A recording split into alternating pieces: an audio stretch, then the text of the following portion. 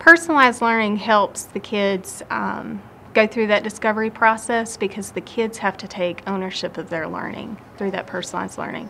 They make choices on a daily basis. You started to see the practical side and how your kids could benefit so much, especially with that why of wanting them to take ownership of that learning and facilitate that discovery process.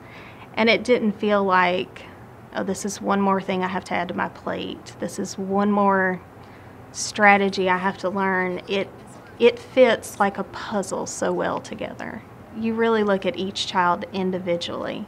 What can I do to meet the needs of this child? What do I need to do differently to meet the needs of this child? And it makes you think about those kids individually, not as a whole group.